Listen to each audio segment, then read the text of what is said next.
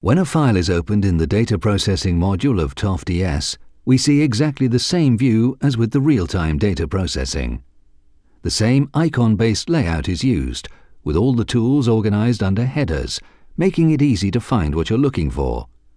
There are no drop-down menus with hidden parameters, making it faster and simpler to use. To open additional files, there is a handy results browser. Clicking on a file gives you a useful preview, plus all of the header information containing the analysis parameters. Double-clicking on the file opens it in the data processing window. A new icon is shown to represent that file and can easily be removed by right-clicking. The chromatographic view can be adapted to suit the preference of the individual users, whether it's overlay mode, stacked mode, or swivel mode. In this case, we're looking at two files that have been run using SelectEV variable energy ionization for BenchTOF. The upper file was run at 70 eV, and the lower represents soft ionization at 14 eV. Inverting these charts allows users to explore the data easily and see the differences between the 70 eV and simplified 14 eV spectra.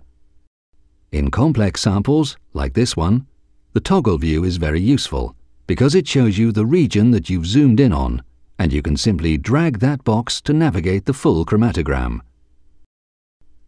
Another useful tool is the saved extracted ion sets. Opening up a new EIC allows us to see the stored values for a particular compounds or chemical class. This eliminates the need to type in the EIC values every single time. For example, searching for benzyl benzoate immediately brings up the stored values, which we can then apply to find the peak that we're interested in. Here we see that the correct peak has been found by simply checking it against the NIST-14 library. To save users even more time, the top library hit appears in the scroll bar when a peak is selected, meaning that you don't need to manually library search each individual peak. If we find a peak of interest, it can be easily added to a target compound library by filling in the relevant details. Any processes applied to the open file can be saved to a method. This means that we can open up a subsequent file using that method to apply all the same integration parameters and library searches immediately, rather than having to go through the full process again. Clicking Open allows us to choose any data processing method and apply it to a file straight away.